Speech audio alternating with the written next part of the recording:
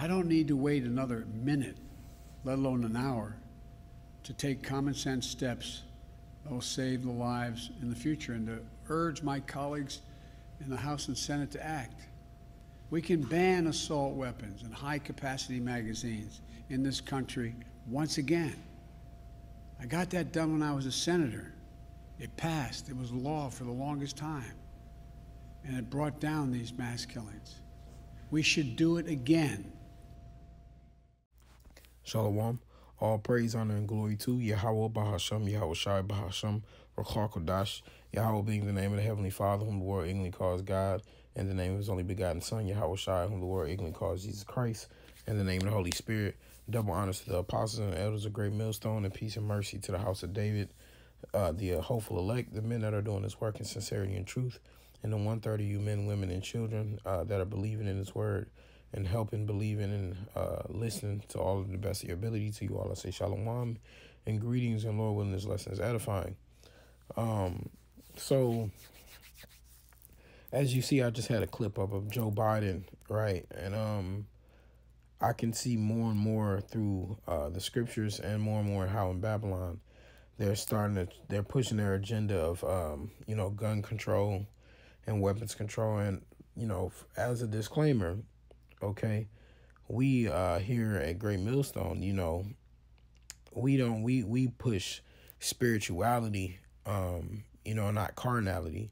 So, going out and taking up swords and taking up guns to fight against Esau isn't something that's going to prevail anyway, and I'm going to get into that a little bit. But, this is something, as far as the prophecies go, we understand that Esau is the devil first and foremost. He's a manipulator, all right? He'll take away the same thing he's trying to use, right? Or he'll enforce something on you that he does, just like how, as a small example, how all the so-called Black, Hispanic, and Native Americans that were locked up for marijuana, but now they have marijuana farms and businesses legally, That's what Esau Edom does, right? But let me get this verse real quick. This is Revelation 6 and verse 4.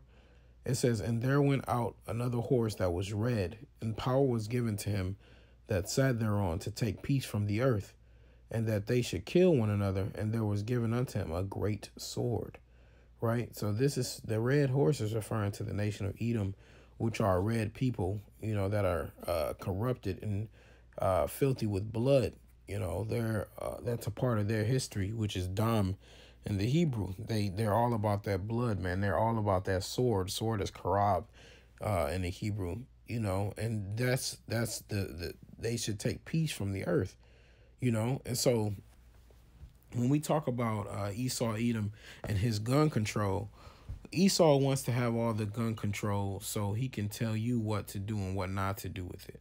He doesn't tell you he's going to have gun control because he cares about the school shootings and his false flags that he sets up. He's doing it for gun control. It's just like, I might mention this once or twice, but, I had recently finished the Walking Dead series. And what is the people with the more guns try to do? They come up and they point a gun at somebody, and then they tell the group, give us all your weapons. When you're the controlling party, you want to make sure your enemies are as least defended as possible. All right. So that you now have the advantage. And that's what Esau Edom does. And so I'm going to get a scripture real quick. That's in 2 Maccabees, the 15th chapter. Even though this was an actual sword, I want to do a couple of things. One, I want to compare how, we have the word of the Most High as our sword, right? We don't need weapons per se. There are brothers who have weapons, and that's your own business. But at the end of the day, to truly put all your faith and reliance in that's folly, man. Okay, but let me get this. This is 2 Maccabees 15 and verse 16. This is Jeremiah talking to Judas, right? But he was given him a sword of gold. But still, this is a precept right here. It says, "Take this holy sword, a gift from the Most High, with the which thou shalt wound the adversaries. And see, that's how we know ultimately it's the scriptures that's going to wound our enemies. So that's why when Esau come in as a flood, like Isaiah 59:19 says, he's going to he can't take away the sword that we have, right? He'll be able to take away the carnal sword that these people own, right? But he can't take away the sword that we have, because we have the holy sword. We have a gift from the Most High, something that's going to wound our enemies, our enemies. And actually the scriptures says that as well. Let me get I got to get the Hebrews. I would be remiss not to get that one. Just came to mind. This is Hebrews 4:12. It says, for the word of the Most High is quick and powerful and sharper than any two-edged sword, piercing even to the dividing asunder of soul and spirit and of the joints and marrow, and is a discerner of the thoughts and intents of the heart. You see that? So this word is quicker and sharper than any two-edged sword, piercing to the soul and the spirit, So I do want to say, the modern day sword obviously is the gun, that these people are using. But it all comes down to it that the Lord's word is what's going to triumph. So Esau can come in, he can take as many weapons as he want, because ultimately he that's who he is, man. Let me get that in Psalms actually. It's when you read the scriptures, it said that Esau would rule by the sword. So I don't know why people are shocked if Esau wants the head government, all right, the wicked of the earth. Not saying that government is the just them, but the so-called white nation, why they want to rule with these guns. And you must be out of your mind. You think those gung-ho Edomites, all these Edomites, they gonna go down fighting, trying to hold on to their weapons. But this is Psalm 17:13. It says, arise, O Lord, disappoint him, cast him down, deliver my soul from the wicked, which is thy sword. Right. And so we know, according to Job 9:24, the earth is given into the hand of the wicked. Right. Which right now the people that are ruling the earth are the Edomites, starting with Amalek, the so-called Jewish people. Right. Who are not the real Jews, according to the Bible. But I also have this point here before I continue on. If you see this photo in the background, she's a representative in the House of Representatives. Her name is Lauren Boebert. It says the left's gun control agenda will affect America's women more than anyone else. I'm a 5 foot tall, 100-pound woman. It says the only way that I'm safe is to walk around any dangerous liberal city is with an equalizer. Gun control is anti-woman. You see that? And so this is why we also tell, of course, she's an Edomite, but we tell that you Israelites, you so-called blacks, Hispanics, and Native Americans, we tell you the importance of you women, the importance of finding a man of the Lord, right, and not being wicked and entangled with this world, because this quote alone lets you know that equality system isn't true. She said it's the equalizer, right? Because she feels like she doesn't have a stance in America's society going toe-to-toe with a man. That's really what she's saying, but she won't say that. She says it's the equalizer, but it's not. All right. The word is the equalizer. The faith and the belief is the equalizer. And the man of the Lord is the best thing to cleave on to, but these Edomites, they will trick the world into believing that the gun is the way. This is Isaiah 13:12. It says, I will make a man more precious than fine gold, even a man than the golden wedge of Ophir. You see that? So the Lord said he's going to make a man, meaning the Israelite men, all right, the elect. He says, I will make a man more precious than fine gold, all right? And, we always talk about how the economy collapses. How precious is gold in a time when there is no paper currency? It's a big deal. Let me get one more, actually. Isaiah 32:2. It says, and a man shall be as a hiding place from the wind, and a covert from the tempest, as rivers in the water in a dry place, as the shadow of a great rock in a weary land. You see that? So this is why going on in that chapter talks about the women rising up, the women that are at ease, careless daughters, careless women. Okay? Because it's about to get really bad in these streets, man. All right? And so Not to get on that topic too much, but it's just a reminder that, troubling times are coming, man. Okay, matter of fact, let me get this one first. Troubling times are coming, and you need the protection of the Lord, a man of the Lord, and the Spirit of the Lord to protect you in those times, man. Because it's gonna be crazy out here, you know. See, she's just talking about walking every day down the street. She's not even talking about in complete chaos and mayhem, right? But this is Second Ezra 15:15. It says 14. It says, "Woe to the world and them that dwell therein, for the sword and their destruction draweth nigh. One people shall stand up to fight against another, and with swords in their hands." And this is how you know, no matter how many weapons that Esau tries to take, people are still going to find a way to find each other. People are going to still have.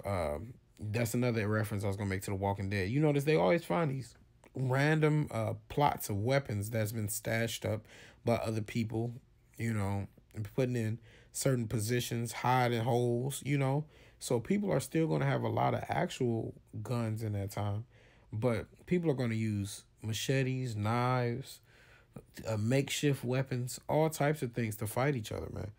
It says, but a lot of guns is going to definitely be that. It says, "For there shall be sedition among men and invading one another.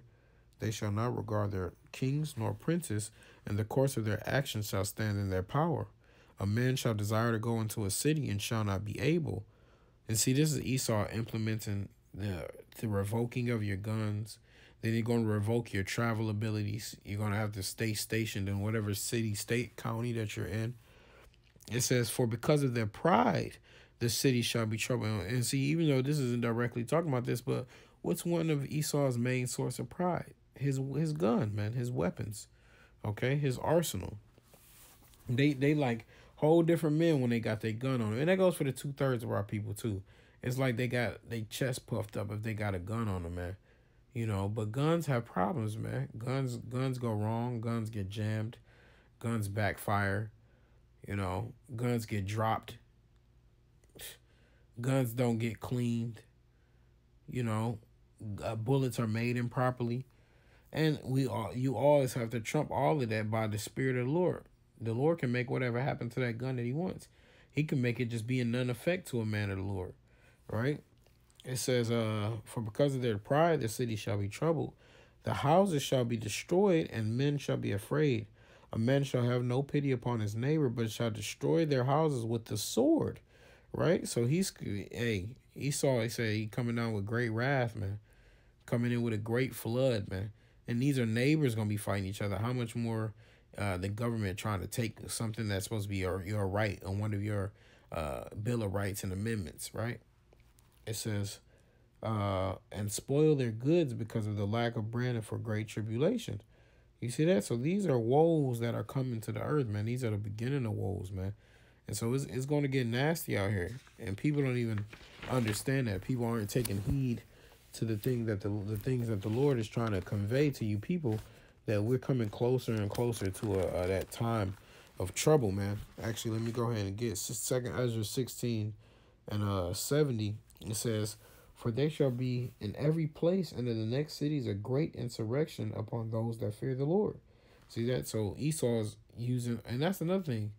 Esau coming to get us, like we up in here, like strapped up like an Edomite. Even though brothers do got 1 or 2 guns or 3 guns, brothers ain't got no damn arsenal like Esau Edom that been getting guns since he was 12 years old. Hey, they even showed you on what movie was that? Brightburn, right? When the son, even though spiritually he's a Jake, but Brandon Briers, when he turned 12, what they put a shotgun, they put a rifle in front of him, man. Even though the dad said no, but hey, and then the dad took him hunting with him. So this lets you know the mentality from a young age that these children grow up in. You might get Jakes that they pops might have had a gun, or they grew up in the hood, so selling drugs or a harsh neighborhood might have had a gun, but it wasn't a part of our everyday lifestyle, man. Okay, but Joe Biden and his part of this agenda, they make false flag events happen, like shootings and things like that, just so they can have more of a reason to prevent gun control. And you see, they're trying to take the larger ammunition weapons away. So they basically saying you can keep your little 9mm. We're trying to get the heavy artillery. You know, that's what they're coming for. The assault rifles. You know, it says, for they shall waste and take away their goods and cast them out of their. Oh, excuse me. This is verse 71. They shall be like madmen, sparing none, but still spoiling and destroying those that fear the Lord. See that? That fear the Lord. They're going to be like madmen, man. All right? You just think of a madman. He's just going all out. He's like, and then you, like a crazy eyed guy, his eyes bugged out, got blood off over his face. Like, they're going to be like madmen, bro. You know? It says, for they shall waste and take away their goods and cast them out of their houses. And these are things that's going to happen to the men of the Lord. You know, this is why we need the Lord on our side. It says, then they shall be known who are my chosen, and they shall be tried as gold in the fire. Right? So the Lord, they're going to know the Lord's chosen because they're going to receive spiritual power, man. And that's really what we're looking for, man. You know, at the end of the day, for the brothers who out there, you know, brothers got their straps, and I hope they still do get, because the Lord gonna reveal it to where he gonna show them that they don't need that they need the Lord anyway. But hey, man, you know, we praying brothers get spiritual powers, man. You know, so Esau can't even do nothing. All right, it says they shall be tried as gold in the fire. It says, hear, O ye my beloved, saith the Lord, behold, the days of trouble are at hand, but I will deliver you from the same. Be ye not afraid, neither doubt, for Yahweh Bashem Yahushai is your God. So that's a cut for everybody thinking that Jacob's trouble isn't coming. All right. It says, let me read that verse again. It says, behold, O ye my beloved, saith the Lord, behold, the days of trouble are at hand, but I will deliver you from the same. Right. So the Lord said he's going to deliver his elect from those troubling times that are about to come down, man. They're trying to do us. The Lord said, if they have done it to you, if they have done it to me, they shall surely do it to you, because the servant is not greater than his master. Right? This is Matthew 26:52, when they were coming to crucify our Lord. This is says, then said Yahushua unto him, put up again thy sword into his place, for all they that take the sword shall perish with the sword. Right? And so that was you know, speaking of Peter, you know, for wanting to cutting the ear, you know. But at the end of the day, we know we got the sword of the Lord, man. That's ultimately what it comes down to. And that wasn't it was the Lord's time at that time to go, right? There was another verse that I wanted Mark, because it says it a little differently than it says it in this chapter. Mark chapter 14 and verse 48.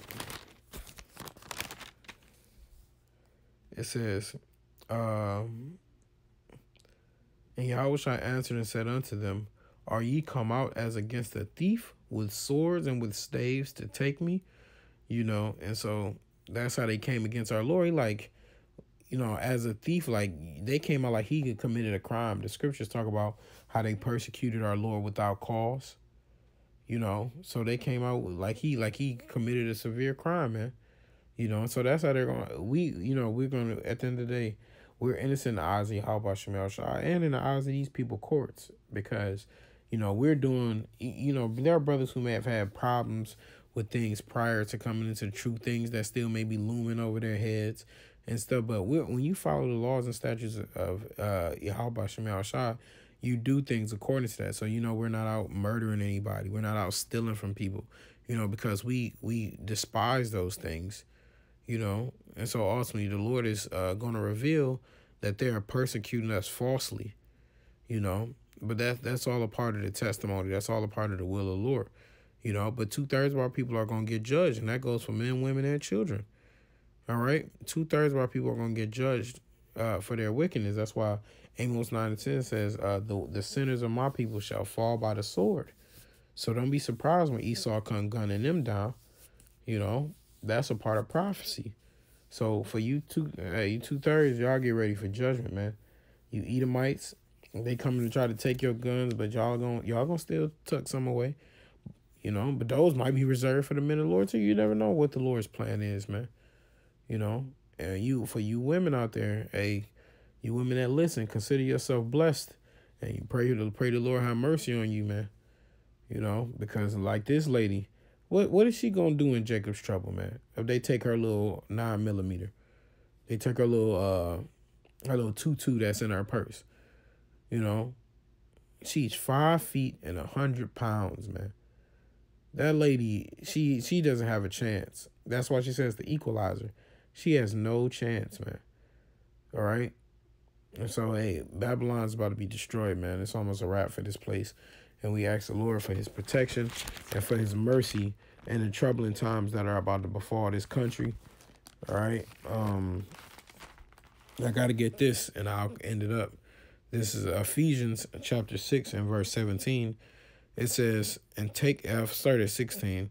Above all, taking the shield of faith, wherewith ye shall be able to quench all the fiery darts of the wicked, and take the helmet of salvation and the sword of the Spirit, which is the word of the Most High.